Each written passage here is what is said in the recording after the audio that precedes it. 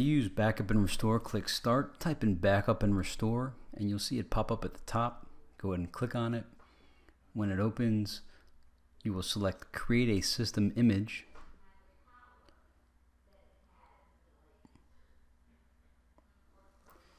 And then in my case, I have a USB hard drive plugged in, and that's where I'm going to back up to, but you could also save it to a network location or even to DVDs apparently.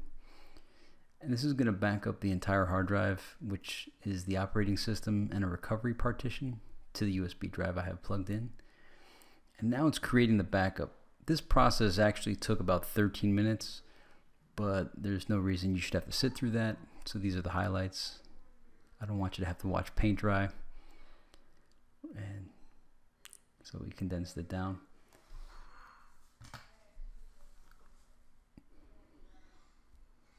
So here you want to, I don't need to create a system repair disk, but if you don't already have one, you should create one, because it's one of the methods of restoring your backup should your hard drive fail. Because this is what it looks like. It creates this Windows image backup folder, and then that's the name of my computer. And in there is a folder called backup, and you'll see how the files look. It's not really a file level backup, it's some Windows format, and that's where that system repair disk comes in.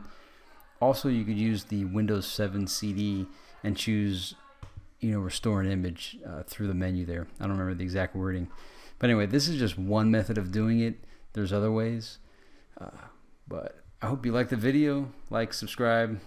This is Technuba. Technuba.